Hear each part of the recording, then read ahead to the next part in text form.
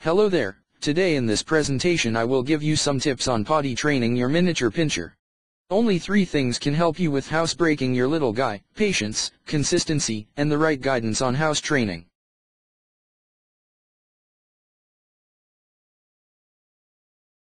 When we first got our new puppy, named him Lucky, one of the first things of course we did was to begin house training Lucky. But what we quickly discovered is, housebreaking became a bigger task than we thought it would be. There are 2 reasons for that. Firstly, because of their small size, they can only hold it in for smaller periods of time. Secondly, miniature Pinschers have a mind of their own, and that makes them less cooperative as students. What I wasn't prepared for when I brought Lucky home, that unexpectedly happened, was excessive barking, and what I didn't know was, that Lucky needed to be socialized from a very young age, since miniature Pinschers detest strangers, and are often aggressive towards other dogs. So it wasn't Lucky's fault, it was my fault for his bad behavior, because I never thought about knowing his personality and temperament.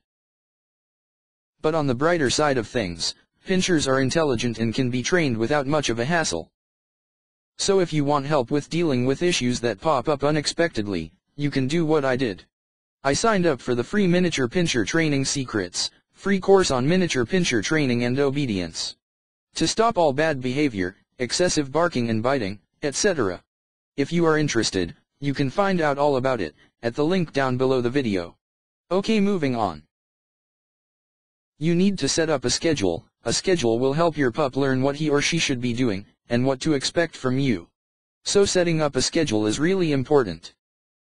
We started taking Lucky outside, and you should do the same. The first thing in the morning when I woke up. Again 15 to 30 minutes after Lucky eats. After he has taken a nap. After drinking water, and again after playtime. And again right before going to bed. We learned that if you see your little guy sniffing around, looking for a spot to relieve himself, take him quickly outside. I think it is a good idea to make sure you take them out on a leash. It's much safer for both you and your dog. Don't worry that you are doing something wrong, or your potty training efforts are not working. If there is an accident, that is perfectly normal, and is going to happen at first. It is a good idea to use a routine along with your schedule. Take your puppy or adult dog to the same place every time he has to go. This will teach him, or her, to use that spot, and your Pinscher will always search for it when he needs to go to the bathroom. Remember to also let your puppy walk around and enjoy the outside once he finishes his business. This way he won't have it in his mind that the only way he can get to go outside is if he wants to go potty. So he will do a much quicker and better job of relieving himself. As soon as he finishes going, give him a treat and praise him, because then he will want to repeat this good behavior. Pay attention. Make sure to keep a close eye on your little bundle of energy. You will learn the signs of when he needs to pee or poop pretty quickly.